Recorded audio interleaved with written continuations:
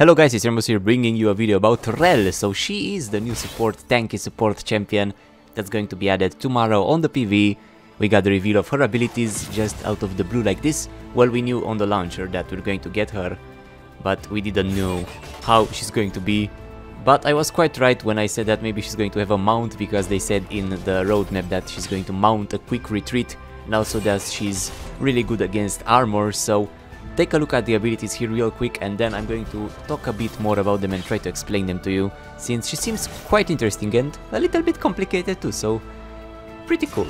Take a look and then we're going to talk about the abilities even more.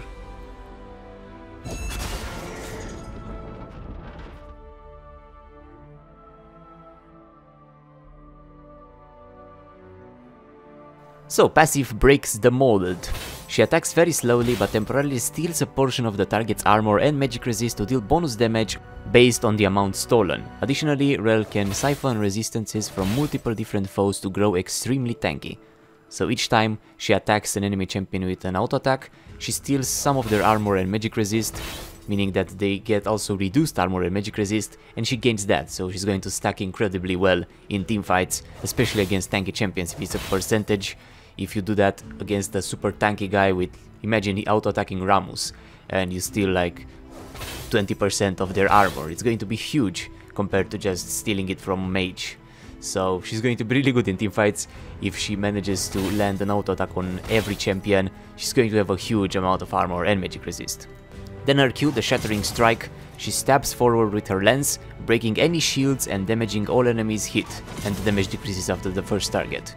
And if RELL has an ally bound with E, Attract and Repel, she and that ally recover health for each champion hit with this ability. So this also heals and also breaks shields, which would be pretty damn interesting against a lot of supports and tanks that have shields. Just imagine completely deleting their shield.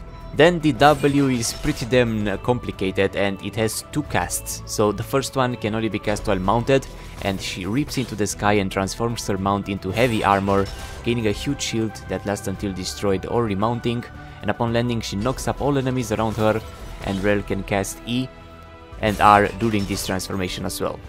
And she has increased durability, low movement speed and a movement speed cap while in armor form. And after the transformation, this ability changes to the mount up, so the W, the second W. I told you she's going to be a literal tank. And this one, the second W, can only be casted while she's in the armored form, so while she's a tank, and she rushes forward and transforms her armor into a mount, gaining a burst of movement speed. During the next attack, she charges her target to deal bonus damage and flip them over her shoulder. RELL has increased movement speed while mounted, and after the transformation, this ability changes back to the first W. Next, the E, Attract and Repel. RELL magnetically binds a piece of her armor to target allied champion, granting them bonus armor and magic resist while they are nearby.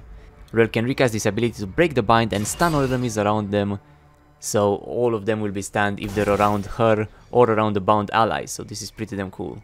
And it's around and between, so I guess that line you see there also will stun, which is pretty damn cool.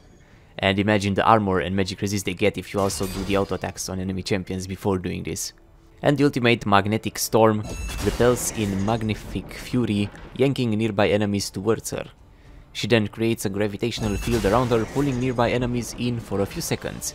The field doesn't interrupt her enemies' others' actions, so you can pull them, and you can pull multiple ones, so you can just pull them into your tower or into your teamfight, but it doesn't interrupt their cast. So say you pull Nunu while casting the ultimate or something like that, or Fiddlesticks while in the ultimate, and that probably won't interrupt their abilities.